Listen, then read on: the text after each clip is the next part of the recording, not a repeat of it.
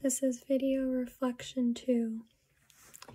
I feel that the class exercise we completed in class, where we had to find 3 things in common with 4 people in the class, was uncomfortable for me, since I partnered with all males, with one having an age difference from my own.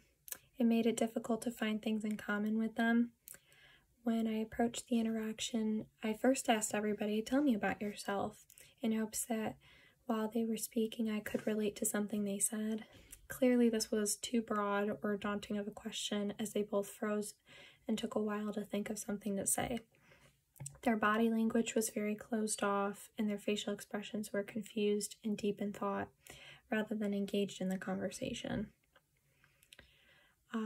When I did eventually share an aspect of myself, my group members couldn't relate to it, as it was something males typically are not into, so that led to a dip in the conversation and bored looks on their faces. A recent interaction in my life that went well was at work discussing a common interest with one of my coworkers.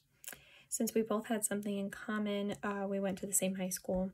Most of our conversations are around that, which I feel makes it easier to keep the conversation going.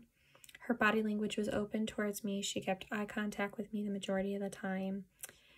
And the only time not keeping eye contact because she was doing something for the job. Since her body language was open, it made me feel safer speaking to her. When something funny would be brought up, she would laugh or at least smile, which gave me a cue that she was actually listening to what I was saying.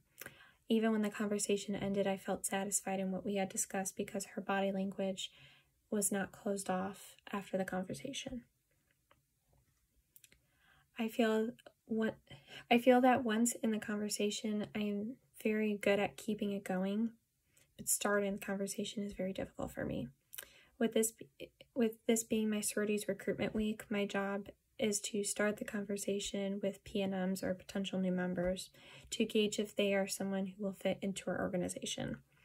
I find myself being nervous about switching conversation topics when conversations become dull or dead because I hate the silence that exists in these moments.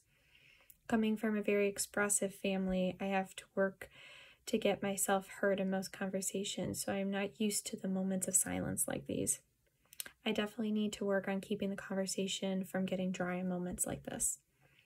Another thing I could also work on is keeping my opinions to myself until a cue occurs that I'm good to speak. Again, coming from a loud family, I have to butt into conversation so that I can say what I want to say. So I feel that in normal interactions, I am always trying to figure out when to say what I want to say, and I sometimes interrupt the person speaking to do so. In order to improve my communication, I need to practice listening before speaking when in conversations so that the person speaking can get out what they need to say. Thank you.